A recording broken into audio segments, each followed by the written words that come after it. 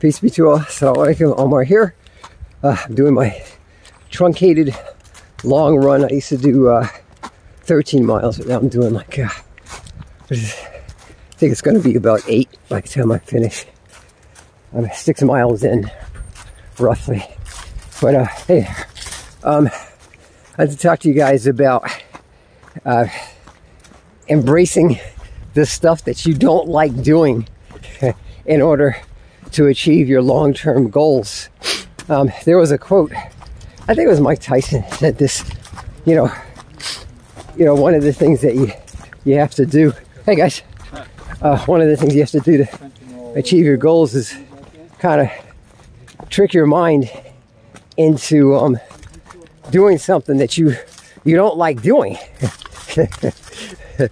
But you learn to enjoy it. So for me, I kind of tolerate running, but the older I get, the slower I've become. That's just life, despite of what, you know, people will say with, you know, things like 50's the new 40 and 40's the new 30. I don't know what they're basing that off of. It's all in your mind.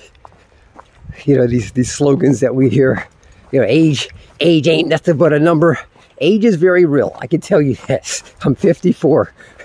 It has effects on your body.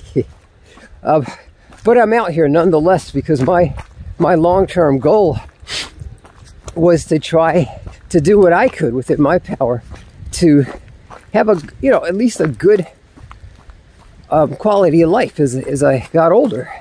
And when I was in my 20s, I'd meet people in their 30s saying, yeah, wait till you're 30. Oh God. Then I got to 30. Then I'd see people, oh, wait till you're 40. Oh, that's gotta be terrible. But yeah, I kept up with my what I like to think are decent lifestyle interventions. So a halfway decent diet. Hey there, how are you guys? You know, exercise, trying to have a peace of mind. And, you know, I dropped off a couple of years in my early 40s. I was got in really bad shape. And, you know, there's this thing called the dad bod that became very popular. So I was like, well, I guess that's how I'm supposed to look. You know, I'm in my 40s, you know. But I was like, I really don't want to look like that. And it is painful. It was hurting my knees. And I felt out of breath and tired and physically weak. So I had to start, you know, training my body again. And it wasn't easy. It wasn't easy giving up all the junk food I was eating. It wasn't easy starting an exercise regimen. Not just starting it, but sticking to it. Everybody starts. There's a lot of people that are going to start their New Year's resolutions in another couple of weeks, but they're gonna drop off by the end of February. So you gotta just try to make yourself engage in the stuff that you really don't want to do. It's kind of chilly out here. My bed was very warm. Oh, it's wonderful, nice covers, and then my wife and I got this kind of, it's like a special mat. It feels so comfortable. You know, your body just kind of sinks into it. And I was like, man, I don't want to get out of bed, go run a bunch of miles through the woods. I don't feel like it. I was fighting with myself. Can't I give myself one day off? I guess that was my id. And I got some ice cream yesterday, so I was like, just have a bowl of ice cream, lay in bed, sleep in late. It's like, no. My super ego was like, get your aspirations out there and do this thing. And I'm not even going that fast. This is like an 18-minute per mile shuffle.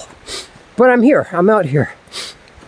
Yeah, I think about my life. I wanted to do something in medicine. When I graduated from high school, I had aspirations in medical school. But chemistry was killing me.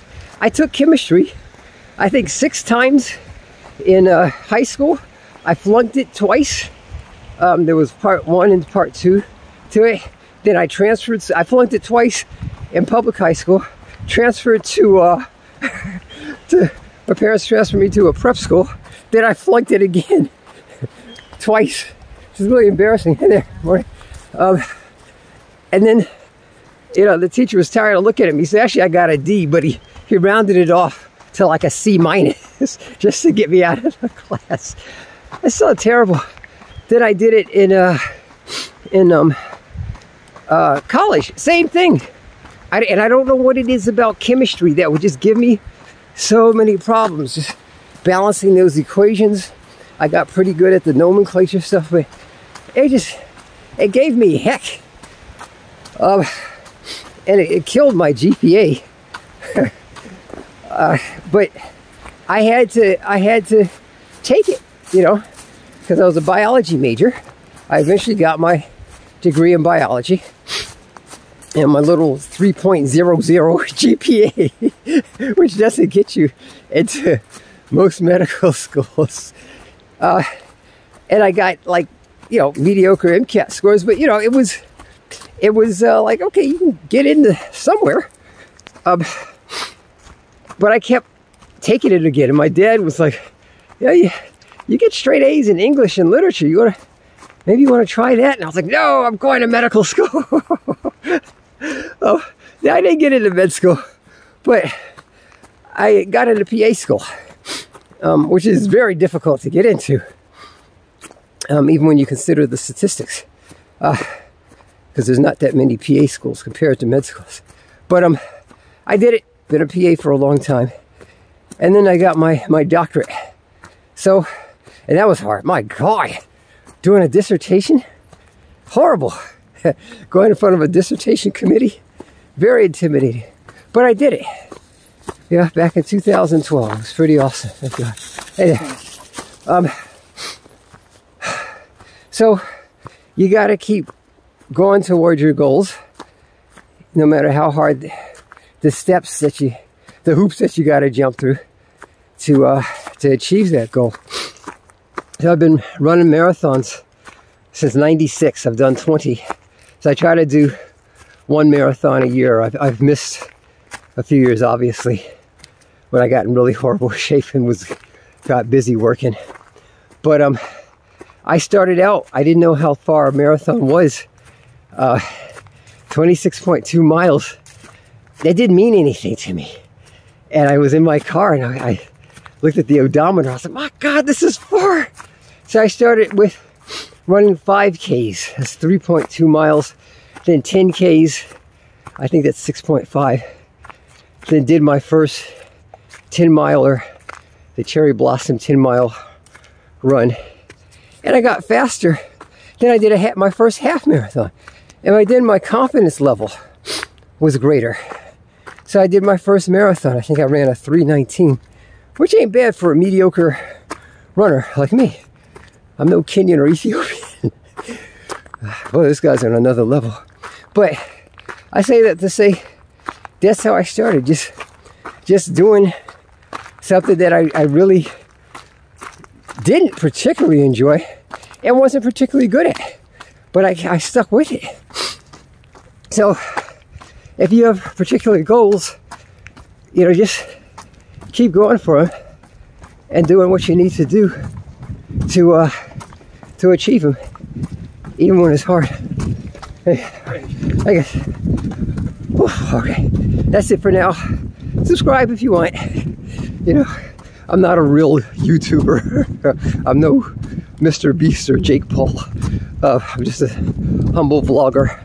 If you want advice on how to become a PA or a health educator, just want some general advice. I'm an older guy now, so I've lived a pretty good life. Maybe some of the advice I have to extol upon people may be helpful.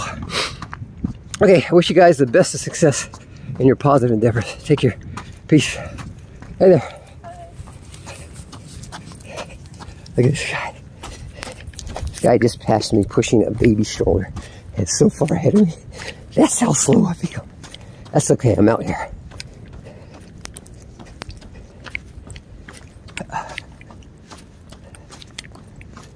Whew, so beautiful.